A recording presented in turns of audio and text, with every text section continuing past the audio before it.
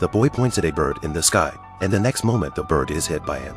Then they arrived at the parking lot, and with a wave of Jake's single 30-year-old hand, the 9 convertibles next to him immediately started up automatically. Jake's left hand turns into a machine gun, and his entire body turns into a robot.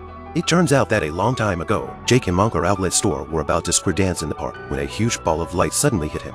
After waking up, both of them possess superpowers, and Monka Outlet Store began to use their superpowers to save people. Jake, on the other hand, is much more innocent and directly adds down scenes of zeros to the $2.50 on his bank card. A year later, agents quickly found Jake. Scared Jake began to run away and ended up directly knocking down several agents in the process of running away. Wanted, Jake had to hide out at his ex-girlfriend's house. A large group of agents soon came to the door and started attacking Jake frantically at the drop of a hat, but he easily took care of them with his pistol.